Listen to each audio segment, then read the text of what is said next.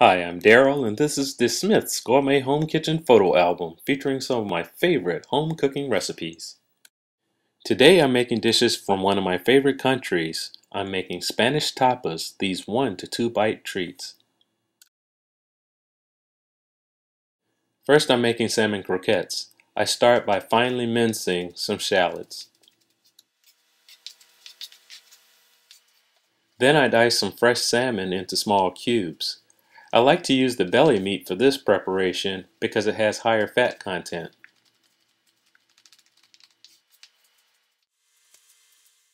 Next, I start making a bechamel sauce with equal parts oil and flour, whisking well, then adding an equal amount of milk, seasoning with salt, pepper, and grated nutmeg. You want a thick consistency for this sauce. Then allow it to cool to room temperature.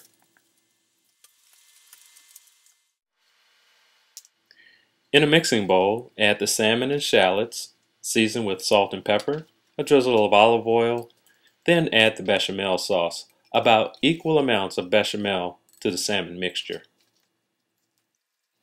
and mix well to incorporate. With a spoon, scoop out 1 teaspoon balls and form tightly into little patties and coat in panko breadcrumbs. Refrigerate for at least 4 hours, then deep fry lightly for 4 to 5 minutes.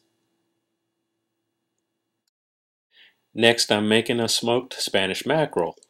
I fillet a whole Spanish mackerel. With a sharp knife, I remove the head, then follow along the spine and the bones to remove the flesh, and repeat for both sides. Season generously with salt and pepper, a light sprinkling of sugar, and some fresh herbs. Wrap in plastic wrap and refrigerate for 2 to 4 hours, then mesquite smoke over low heat for about 2 hours. I'm serving this with my sweet wasabi aioli. A couple of additional dishes are mussels steamed in white wine, butter, and garlic. And my mixed seafood diablo made with a mixture of mussel meat, scallops, calamari, and shrimp in a spicy tomato broth made with San Marzano tomatoes, Worcestershire sauce, lemon and orange juice, Rotel and Sambal Olek for that heat. So I hope you give these dishes a try and enjoy. Buen provecho!